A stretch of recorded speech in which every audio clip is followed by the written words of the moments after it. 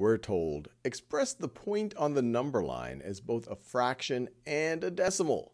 So pause this video and have a go at that. All right, now let's do this together. So we can see that the point in question, it's at a higher value than 4, and it's less than 5. So greater than 4, less than 5.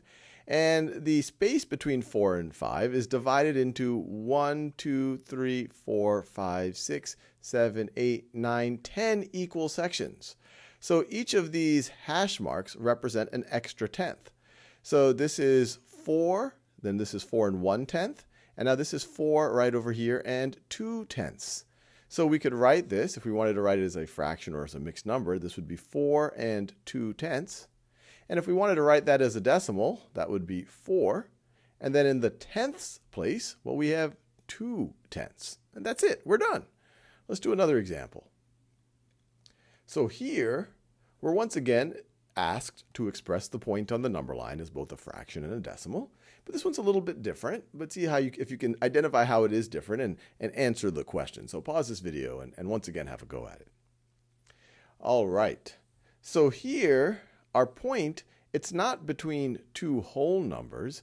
It's actually between 2/10. We're between 3 and 2/10 and 3 and 3/10. So this is between 3 and 2/10 and 3 and 3/10. So each of these hash marks, which are a tenth of a tenth, so they would actually be 1/100th. So one way to think about it, you could view 3.2 or 3 and 2/10 as 3 and 20/100ths. And you could view 3 and 3/10 as 3 and 30/100ths.